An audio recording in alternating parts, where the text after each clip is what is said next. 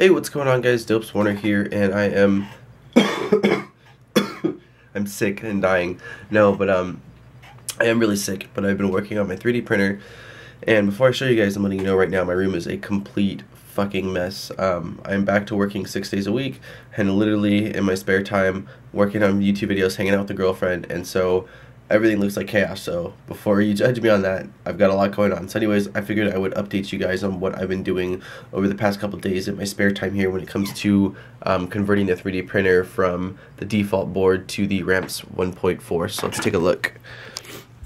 Like I said, my room is a mess. Like, this is literally, we got bed and we've got 3D printer and just parts on the ground. I need a lab, I need a bigger spot, but for right now this is what I've got. So basically, as you guys, I think I said this in my last video, but old board is out, new board is right here, and so far what I've done is I've programmed the Arduino with a version of Marlin that I found online that was supposed to be catered by a member of one of the forums to this particular 3D printer.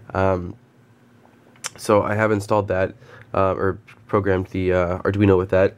I went ahead and manually wired in, I basically bought these, I can't think of what the hell they're called right now. I want to say they're called headers, pin headers, or jumper cables. God, I honestly don't even know right now. But I bought these so that way I snipped all of the 4 motors, or the stepper motors, the X, Y, Z, and extruder, and wired them in with the plugs, which I then plugged in place.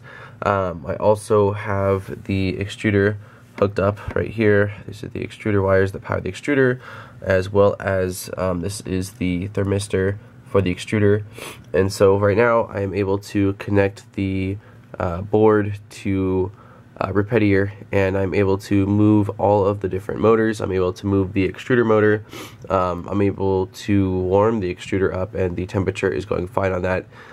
So that is currently what I'm at right now. What I have left to do basically is hook up end stops. I need to mess with the extruder a little bit, because although it's heating up, I'm getting some weird issues when I'm trying to feed the filament into the extruder, which I'll probably go over in a different video in more detail. I just wanted to again update you guys quickly here. Then I need to also figure out the wiring for the hotbed, because that is the hotbed's not working right now, which I don't really care. That's probably going to be after everything's put back together. I'll mess with that, because with using PLA, I don't even use the hotbed. I don't warm it up at all, so that's not a huge deal at this point in the game.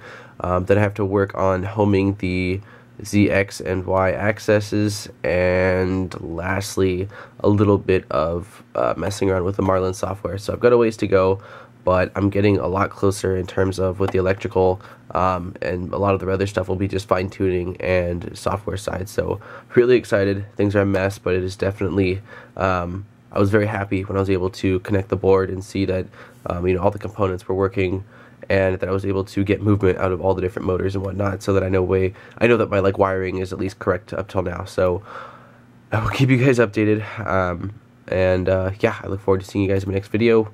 And I'm out. Dopes Warner. Peace. Hey guys, don't forget to hit the like button on the bottom of this video, and if you're not subscribed, subscribe for new great videos every single week, including monthly giveaways. Thank you so much for checking out this video, and I'll see you guys next time.